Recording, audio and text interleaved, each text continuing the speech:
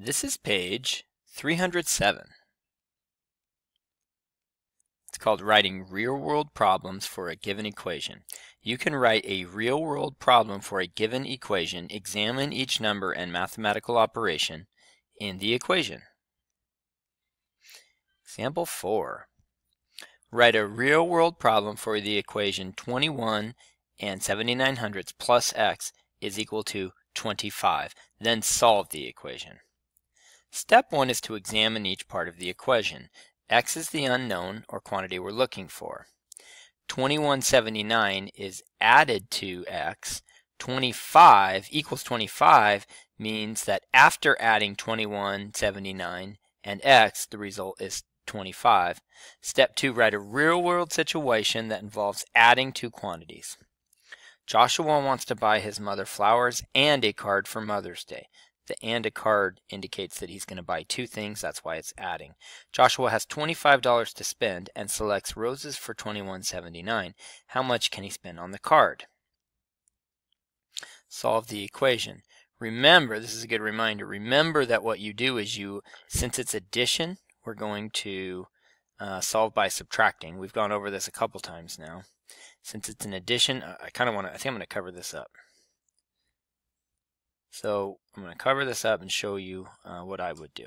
So we know the equation is 2179, that's the cost of the roses, plus the cost of the card needs to be $25. Remember, he's going to spend $25 on his mom for Mother's Day. He's going to buy two items. So I want to remind you how to solve this. The first thing we ask ourselves is, what kind of problem is it? It's an addition problem, so therefore we solve by subtracting. And what do you subtract is you subtract the number that goes with the variable. The number that goes with the variable is 2179. So we're going to subtract 2179 from 2179. And that results in 0, and that's the whole point. We want nothing on this side of the equation except for x. We isolate x, which is the whole point. Now if we subtract 2179 from one side of the equation, we have to subtract it from the other side of the equation. So I'm going to make this $25. I'm going to borrow. And I'll remind you that the first 0 is 10, and then the rest of the zeros are 9. And so 10 minus 9 is 1, and 9 minus 7 is 2, and 4 minus 1 is 3, and 2 minus 2 is 0. I get 321. Well, 321 is how much money he has left to spend on a Mother's Day card, and that's what it says right here. Joshua can spend $3.21 on a Mother's Day card. And then how can we prove that? Well, we can just add up $3.21 plus $3.21 plus $21.79, and that needs to be 25, and it is. Alright, so that should make a little bit of sense to you. Let's check out the next question, the reflect. The reflect, they kind of switch it around. They say, what if, how might the real-world problem change if the equation was x minus 2179 equals 25, and you still used roses for 2179? So now x is some money here, and we're going to subtract the cost of the roses. But what does this mean here? Well, it's a subtraction problem. It means how much he has left. So in this scenario, we've got some money. He's got some money. He's going to buy some roses for $21.79, and after he does that, he's going to have $25 left over. That's what we have to explain. It says, how might it change?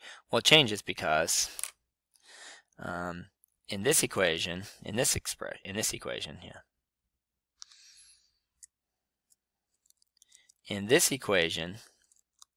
x is an unknown amount of money. 2179 is the cost of the roses.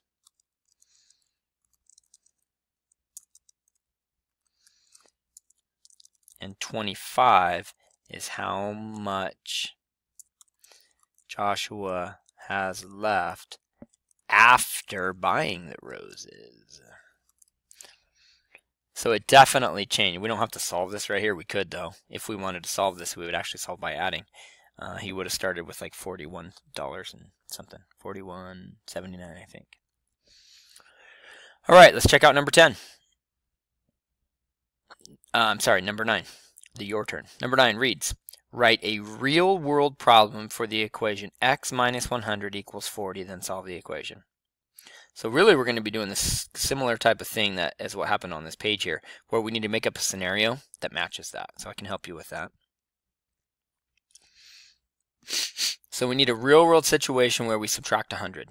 Well, what kind of things happen when you subtract? I think about spending money. So here's what we know. We know that we have some, it doesn't have to be money, but I like to think about this as money. I would say X is some money. And since we don't know how much it is, we're going to call it an unknown amount of money. Since subtracting money is kind of like spending, I would say buy something. Buy a skateboard. Buy a longboard. I remember buying a longboard a few years ago, and it was about $100. And then this could be the answer would be how much money is left. So the real world situation I would make up would be you have some money. Notice I didn't say how much. You have some money in a savings account. You spend $100 on a skateboard and then have $40 left.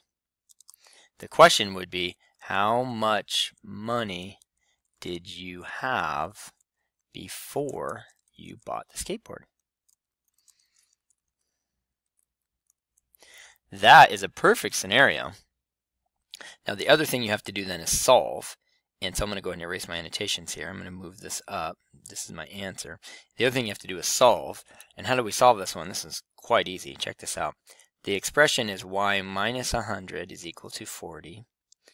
And we solve a subtraction problem by adding. And we're going to add 100. If you add 100 to minus 100, that just isolates the x. You have no money left, so it's x equals. And then you add 100 to 40 and you get 140. I didn't line that up very well. It's very confusing the way I line that up, so I'm going to redo that. You have 140. Now that should make perfect sense, because if I take x out and put 140 there and you do 140 minus 100, you'd end up with 40. So how much money did you have before you bought the skateboard? $140. Now they only gave us one line there, and we were supposed to write a scenario and solve the equation. So just do your best to squeeze it all in there. Okay, good job. You're done with page 307.